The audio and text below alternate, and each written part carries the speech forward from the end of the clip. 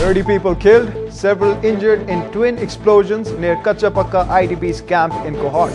Complete shutdown strike observed in Quetta. Schools remain closed today after suicide blast in civil hospitals. Annual 121st Passing Out Parade held at Pakistan Military Academy in Kakul.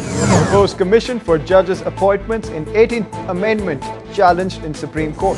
Noor Malik's family leaves Hyderabad for Pakistan. Mother says she is happy to make Sania her daughter-in-law. And Britain reintroduces flight ban on country's airspace as volcanic ash continues to disrupt air traffic across Europe.